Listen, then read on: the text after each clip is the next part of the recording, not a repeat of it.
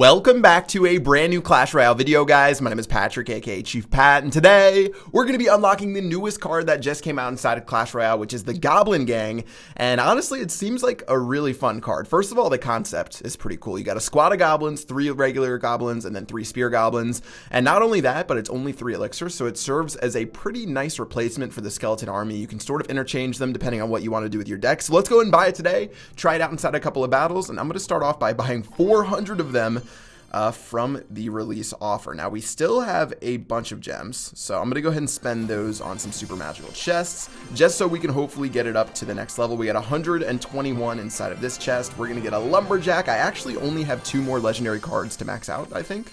Or maybe 3. I'm not exactly sure. But let's see how many more we're going to get inside of this chest. 523. We are getting so many out of these super magical chests. Another princess, which we can't really use. And I'll go ahead and pop open one more and see if we can just keep 524. It is so easy to get these. Plus, we're going to get an Electro Wizard for our trouble. So not too bad. You can see the deck I have constructed right here is pretty solid. But instead of using the skeleton army, I'm going to go ahead and throw the Goblin Gang in there. And let's go ahead and start upgrading this as soon as possible. So again, this is a nice little replacement for the skeleton army. I'm not sure exactly in which role the Goblin Gang's better than the Skeleton Army and vice versa. I think the Skeleton Army's better for killing things like the P.E.K.K.A., for killing the Hog Rider, but obviously the Goblin Gang being so quick, it's probably better for doing quick damage against towers. And we're going to get it up to level 9, which is the tournament standard, and we can go ahead and play it inside a couple of battles and hopefully pick up some wins. So let's try the Goblin Gang for the very first time. Hopefully I don't call it the Goblin Barrel too many times. I feel like that's going to be an issue, but let's try it out right now and to see how we can do it. Now, if I had it in the very beginning, I would just drop it immediately against this guy, but unfortunately we don't have it. So let's start out with our Musketeer.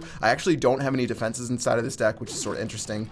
Almost always I have one. He's got his minions, so I'm going to go ahead and use my arrows to take those out. That's a nice little counter right there. Ended up making 2 elixir off of that trade. He's going to have to respond to both things in the right and left hand lane, and I'm going to just chill out for right now and to see what he decides to do. Alright, so barbarians are here. Let's use our Goblin Gang to end up killing these. Oh, my Mega Minion's going to kill his princess. That's actually super good for us. And meanwhile, Goblin Gang's going to take care of those barbarians, and as they run down the lane, eventually he'll drop his log, and that's going to go ahead and reset the battle. Now, we're still in a really good spot. I think we're up like 3 or 4 elixir right now, so we can start with our giant push. I have my graveyard as well. I've got arrows, I've got my zap spell, so I'm feeling pretty good about the rest of this battle. And let's just calm down, see what Warlord's going to end up doing. He has his own Goblin Gang that we're going to have to take care of. I played my zap because I was scared that we wouldn't end up killing the entire Goblin Gang. I have the log as well, so we're going to be able to kill that. And now we've got a decent little push going on. And how do we want to back up my giant? All right, I'm going to go ahead and use my graveyard. Maybe I should have saved my arrows for the inevitable minion horde that he's going to drop, but he's going to drop his barbarians instead. This is still looking really good for us, even though I played a weird graveyard. Honestly, it feels like we didn't even get that many skeletons. Finally, some of my graveyard or my skeletons start going behind the tower. But honestly, the graveyard placement was a little bit off, and that's why I didn't do more damage against that tower. All right, goblins will clean up this princess. Let's go ahead and do that. He'll probably just log these, or he's just going to let them go, and he's going to play his own Goblin Gang. Doesn't really affect me, and I'll go ahead and take that damage. Looks like we're actually not going to take any on that side. Musketeer is going to end up doing work. Goblin Barrel is going to go down. That's definitely an interesting play right there. Mega Minion will help clean those up instead of the zap spell, and let's just keep on grinding through the rest of this battle and see if we can pick up this W. All right, Giant's going to go down in a moment. We still have the arrows for his minion horde, so every time he plays this minion horde, he's not going to get that good of value. I'm actually going to zap those because my tower can kill it instead of playing my arrows. That's going to save me 1 elixir. Definitely counts in the long run. Musketeer for this. I've got log for this. This has turned into a bit of a crazy battle, but we're still looking really, really, really good, and this is where we can get aggressive. All right, Giant's going to lock on. He's got his barbarians doing work over here. I'm actually going to zap the barbarians just to save myself a little bit of time for my skeletons to start dominating. I've got the arrows as well to clean up absolutely everything he has over here. His tower's down to only 394 HP. Maybe my Mega Minion. Now, Mega Minion's not going to be able to do it. I'm going to go ahead and drop that right there. How is he going to respond? There's only 15 seconds left on the clock. Here goes absolutely everything he has. I'm going to keep playing defense. It's going to work pretty effectively. I've got my log to help out. I've got my arrows. And honestly, it's only a matter of time before we should pick up this W. And I'm just going to play it a little bit safe. He's going to do a Desperate Goblin Barrel. So we're going to go ahead and take that out. And now we can go for one last giant push, I believe. Okay, we have to use our Goblin Gang. We've got to use our Goblin Gang. Fireball's going to go down. Fireball's going to go down. Eventually, my giant is going to reach the tower and smack it down. That was a close game. That was a close game, but it was a good, fun first match using the Goblin Gang right there. We're going to end up picking the win against Warlord. And maybe we'll play someone who doesn't have a Goblin Gang in the future. When you have Goblin Gang versus Goblin Gang and you just keep playing against each other, which we seem to do for most of that match, turns out to be pretty crazy. Are we playing someone from the exact same clan? Didn't we just play someone inside of the Warface clan? I'm not exactly sure. Let's continue onwards. And our starting hand is miserable. Plus, we have arrows as the next card. This is definitely not what we wanted. So I have to play a giant defensively against these elite barbarians. I don't know if you guys have ever seen that much before. I'll use a Goblin Gang to back these up. Just maybe we can give our giant a little bit of HP. He's going to play a skeleton army. We can crush that skeleton army pretty decently. And meanwhile, the Mega Minion's going to get one hit on the right-hand side. So all in all, not a terrible start to the game. Maybe a couple skeleton hits. Okay. Okay, skeletons, I get it. But now we can reset. And maybe we're going to have an opportunity to do something good. All right, Musketeer to kill the princess. Hopefully only... it's going to get 2 hits just barely. You have to have perfect timing in order for it not to get 2 hits. Mega Minion will go down. Log's going to go down as well. And it's sort of just reactive playstyle right now until we build up enough of an elixir lead to where we're not going to have to worry about what he does. All right, so Mega Minion making its way to the other side of the map. What is he going to play? Is he going to play anything? He's just taking this Mega Minion damage. So we're going to get 2 hits from the Mega Minion right there. Giant's going to go down right now. And now we can just chill out and see what he's going to do. He's going to play an Executioner. We do not have anything good right now in our hand to kill this Executioner. We need our Musketeer. We can't play like our Goblin Gang behind our Giant, so I'm going to play it right there. His Executioner's only level 2, so we can do a good job taking that out. We're going to go even on the other side of the map, so I don't mind that. I'm actually going to play my Mega Minion instead of anything else to help clean up some of the stuff he's got going on over here. Eventually, we should be able to do something. And my Musketeer... Oh, it actually didn't lock on to the Princess, so I'm going to use a log to kill the Princess. And this means he might hit me with the Elite Barbarians. This is just sort of a cat and mouse game right now. We've had some interesting battles so far. I'm going to keep on the lookout for his Elite Barbarians in a moment. I'm sure they're going to be coming out sometime soon. We got a couple seconds on the clock. Here they are right here. Let's use our Goblin Gang. Let's use our Musketeer. Let's use our Mega Minion that can tank the shots from the Fire Spirits. He's not going to end up getting any damage, which is a really good defense for us. And let's set up a Graveyard push. We haven't played the Graveyard yet this battle, which has been a little bit key. Giant's going to go down right now. There goes his Princess. I'll make sure to use a log on that as soon as possible. We'll get 100 tower damage in 2 while making a positive elixir trade.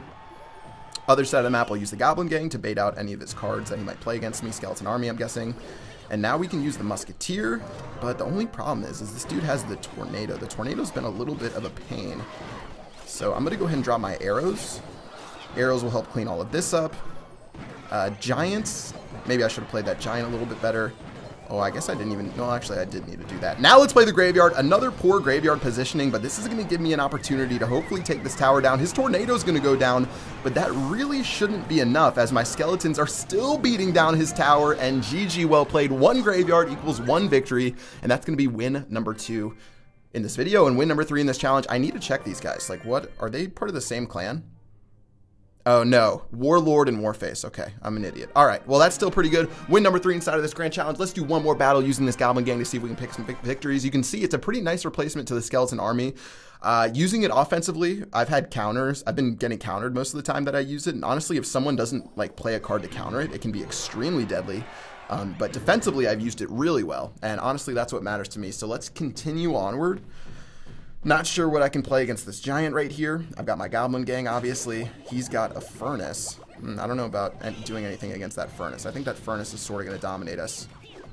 So I'm going to play my Goblin Gang on the other side of the map. I'll play my Log as well, but this is really going to be a tough little play right now. I've got to kill this Giant as soon as possible. My Goblin Gang did 500 damage on that left-hand side, which is pretty good for us. And the Giant's only going to get 1 hit, which really isn't the end of the world. Mega Minion and Musketeer are going to do work. Musketeer is going to avoid that first axe, plus the Mega Minion's going to live. So all in all, this is actually really good. You know what? I'm going aggressive. Graveyard's going down right now. Let's see if we can make a nice little push. Mini P.E.K.K.A is going to do its thing. I've got a Goblin Gang running down as well. We're trying to get as much damage as possible, but that log is going to decimate us. A couple of Spear Goblins will stay alive, but we still made a nice little push. You don't always have to use a tank with your Graveyard spell. You can use something like a Musketeer. You can use anything else. And honestly, if he played like Skeletons against my Musketeer instead of a Mini P.E.K.K.A, it would have been so much easier to end up dominating him right there. But let's continue onwards. I've got a Giant. Can I shoot this Furnace over the water? I don't think I can, but I'm going to try anyways. Let's see if we can do it.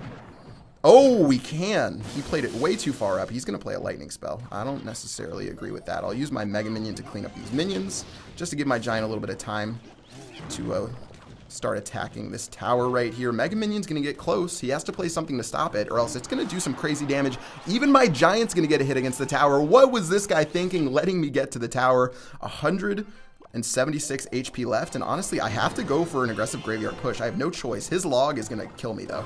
I gotta be honest, that log is gonna just kill my push, but I had to go for something right there because I didn't have anything better to play. All right, well, with only a couple of seconds left on the clock, 51 to be exact, we're gonna go a little bit offensive. I've got my Mega Minion to help out.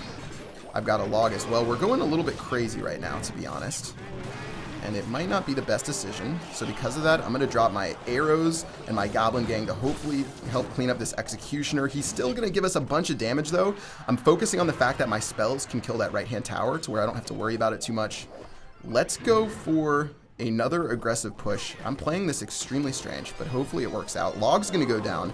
Meanwhile, my Musketeer in the graveyard is going to kill that other side. He pretty much has to go for 3 crowns right now, or this game is over. So let's use our Mega Minion. I'm going to Goblin Gang behind him. 76 HP left on this tower. We can use our arrows, and all in all, a really strange game. But we're going to pick out, you know, a fairly uneventful 2-crown victory right there. Very nicely done. And guys, the Goblin Gang is definitely an effective card you can use inside of all your decks. It's a great replacement to the Skeleton Army, especially if you don't want to waste epic Sundays requesting the Skeleton Army and getting it to a high enough level. The Goblins do more than enough of a job. Of course, I think the Skeleton Army is better against killing Hog Riders, killing Giants, killing Royal Giants, killing P.E.K.K.A.s, but it's still a little bit more versatile on offense. So try it out and let me know what you guys think. I think it's a fun card. You guys can let me know your reviews in the comment section below, but that is pretty much going to wrap it up for this video. I love the Goblin Gang. I hope you guys do too. And yeah, that is going to do it. Until next time, I will see you guys later. Peace out.